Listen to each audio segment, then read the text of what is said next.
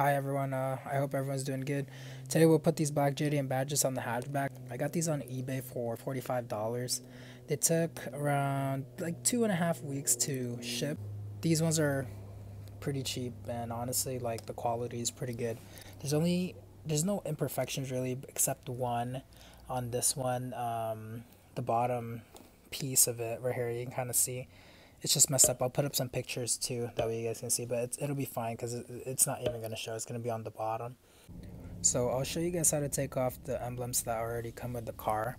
I'll show you guys how to do that and also how to add these on, which is pretty easy. So for me, I'm going to be taking off the letters for the Civic and the Sport also. For these, all you'd really need is I would recommend getting some tape, something to just put it over the paint of the car so you're not scratching the paint or chipping it while you're taking off the emblems. For the letters, if you want to take them off, you're gonna need some floss. So I have some floss right here, and also to get the logos, you're gonna need like an old card or something to pry the logos off or to get under it. You guys will see later, but yeah, these are really all I have to take off these logos. Okay, so since these are pretty cheap, I want to see how well they hold up with the heat where I'm from. I want to see, like how good they hold up with, like the adhesive and everything. I'll just be using the adhesive that it comes in. It looks like it does come in with 3M tape, so we'll see how well they do.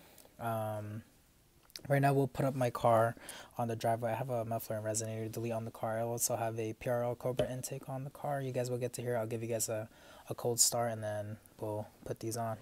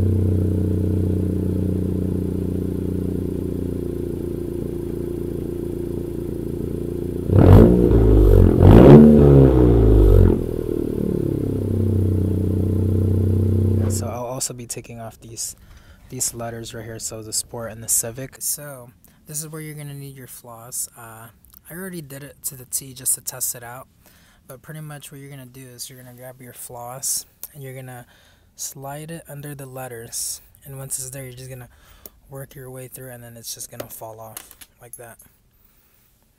Let's do it to the other ones, and it comes off pretty easy too, so it's not too bad. Go to the opposite side and do the same exact thing. Grab your floss, you just get under the letters and just work your way through it and it just pops off.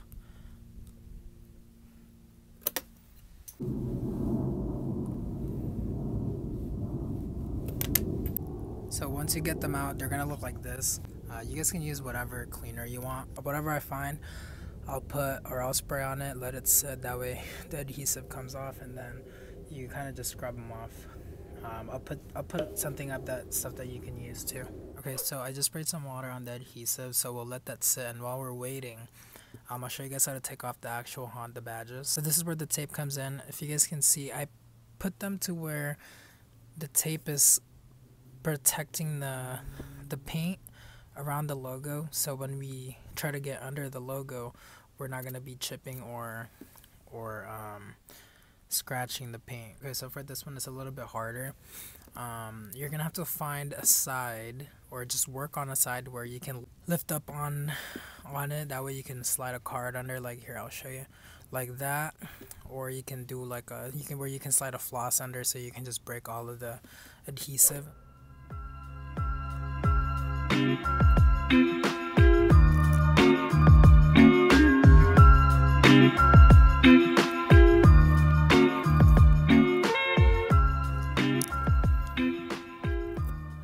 once you're behind the logo, push up as you're working your way around it so you're not scratching up your paint.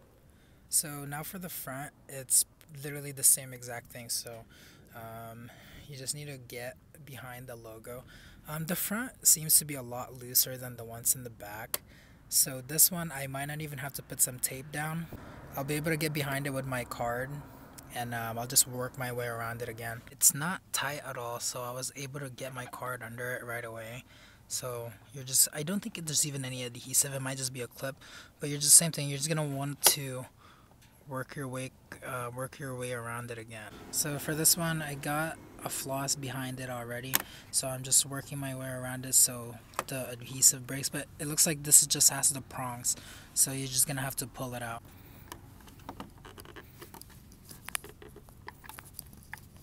Don't really want to break this, but you might have to.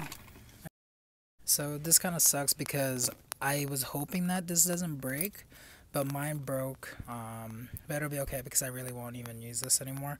But yeah, so just be careful when you're trying to take this off. Okay, so I had to step out and stop doing this for a sec, but I finally got the adhesive off. So I actually ended up having Goo Gone. So I just put some of that on, I let it sit, and then pretty much like it just scrubs off once the chemical dries up. So you just want to make sure this is clean and dry. Okay, so before you put this on, once you peel it, I suggest heating up the adhesive so it actually sticks on this pretty well. I don't have a heat gun, so I'm using a blow dryer.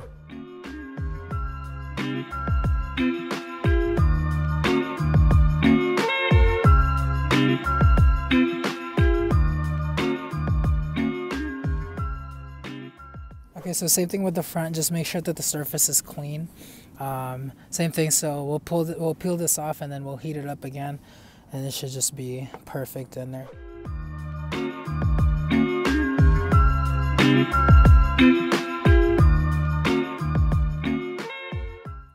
Alright, so now we're inside the car. This is the last piece we have, so just make sure that this is clean. You don't need to take this off. This thing just goes over it, so make sure it's clean. We'll peel off the back of this adhesive right now. We'll heat it up and then we'll put it on.